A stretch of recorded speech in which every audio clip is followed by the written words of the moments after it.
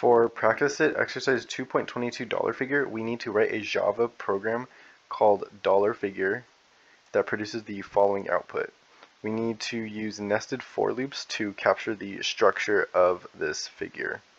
So we'll start by writing our class, and now we can start writing our for loop. We notice that we first have these stars, then we have these money symbols, and then we have more stars, money symbols, and then stars again. So to do this, we can first look at how many rows we have of code. We have what looks like 7, 1, 2, 3, 4, 5, 6, 7. So we can set this equal to 0, and this is going to run as long as rows is less than 7. And we'll increment rows every single time, so eventually we can break out of this for loop. In here, we can print out our stars, so we can say for int stars, and it's equal to 0, and it's growing by 2 every single row. So what we can do here is we can say stars is less than, we'll do rows times 2. And we can test this. We could say for the first row, rows is 0, multiply that by 2, so stars are going to be outputted 0 times. For the next time we have 1, we have our rows equaling to 1, we multiply that 2, that gives us 2, and our stars will output 2 times. And same thing for the rest.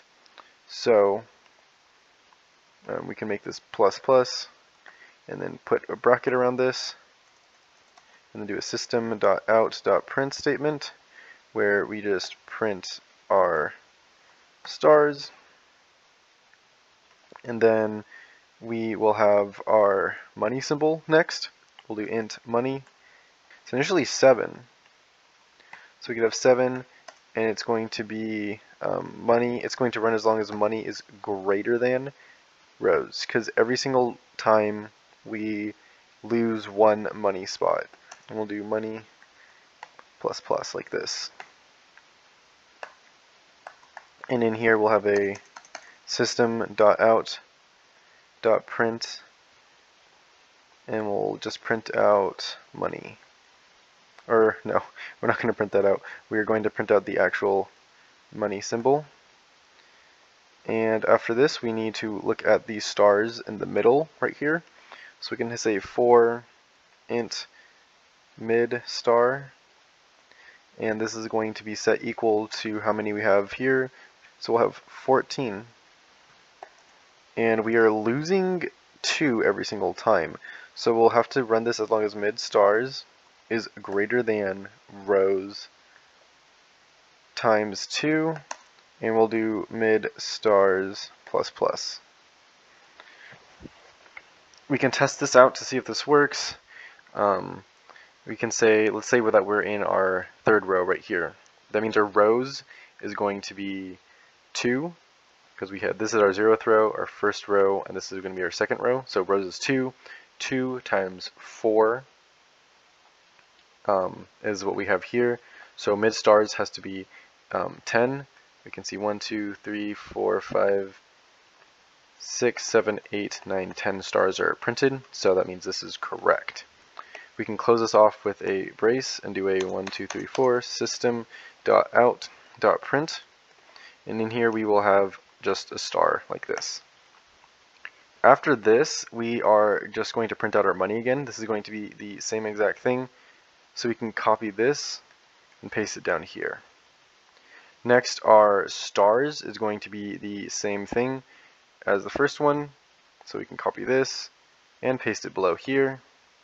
Just like that. All of our loops are closed up. This should be the proper code. If we submit this, we can find out.